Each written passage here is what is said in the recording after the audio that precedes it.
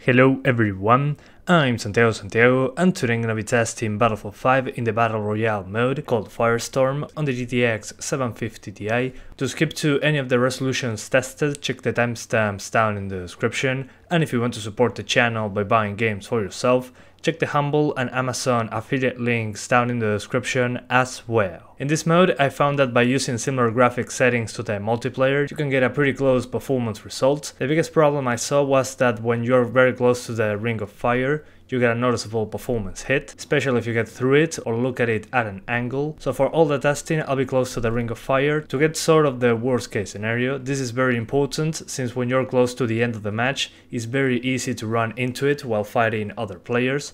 So a performance hit in those moments is a disadvantage. The things that I like lowering first in groups are lighting, effects amount, and post-process quality. After that, consider having undergrowth, terrain, and mesh quality 1 or 2 settings above the mentioned ones. Ambient occlusion is also a noticeable performance hit. Unfortunately, the ring of fire doesn't seem to be affected much by any of the settings, so in some cases like the 1050 Ti or something lower, you have to go a little lower in the settings in comparison to the multiplayer. On the CPU side of things, you might notice lower CPU usage. I guess this is because the players in this bigger map are much farther away from each other.